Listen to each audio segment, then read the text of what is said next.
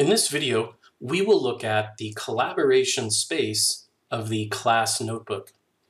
Okay, so here I am in a class notebook, and I'm going to open up my navigation panel. And what you'll notice here in your navigation panel is an area called collaboration space. Let's click into here. And what you'll see is this space is a place where all members of your team have edit access. So you and your students can collaborate within this space. So for example, you could have your students come in and create their own page, and based on your prompts, develop some content, and then their classmates could go through and look at the pages that they've developed. So it's a great way for collaboration and sharing to happen. Now you can create more sections within this. So you can just click Add Section, and maybe we're doing an activity around physical science here. We can type that in, and now we've got a new section here called Physical Science, and we can direct our students to come in, create a page of their own, and develop that page out. And this will be a space where all students can come in and view what's being developed.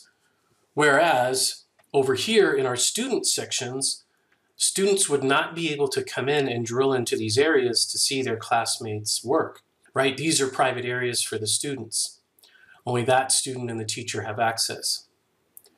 So another way you could use this is you could create a page where everyone adds content to that single page.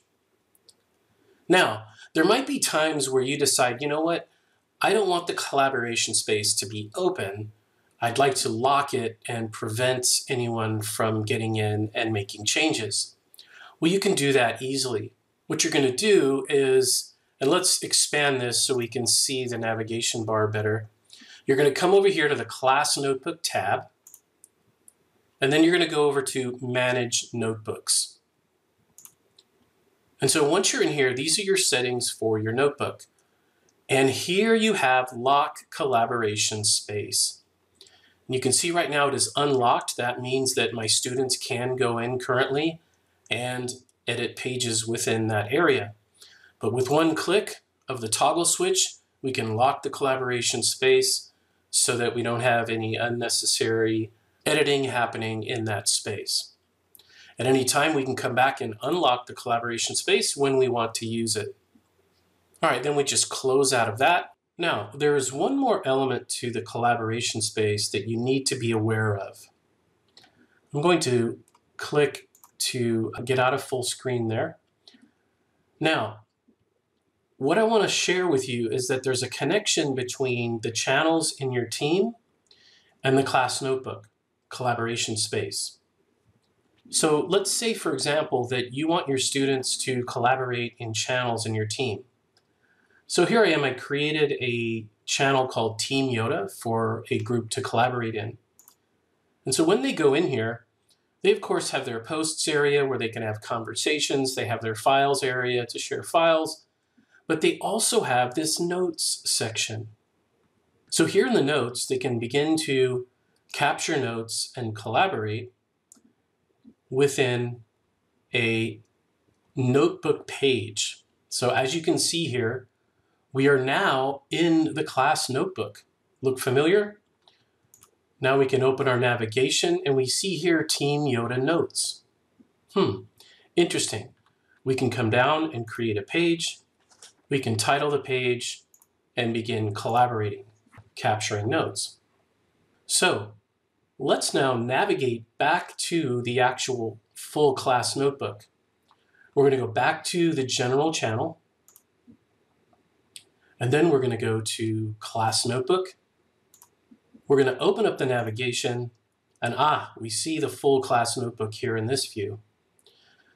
And we're going to go into the collaboration space to now access that channel. Look at this. Now there's a new section called Team Yoda Notes. This came from the Team Yoda channel notes. So we can even access this now from the class notebook. And it is collaborative because everyone has access to this channel. They all have access to these notes because they are within the collaboration space. So that's a nice connection to have that stored in your main class notebook. And here we see the page that was started in the channel. And know that it still exists in the channel. So when the team is in here, in their channel, and they go back to notes, they will be able to access those notes. But just know that when they're in the channel, they can only access the notes from that one section. To access the rest of the notebook, they'll need to go back to General Channel in order to navigate the entire notebook. All right, and that is the nuts and bolts of the collaboration space.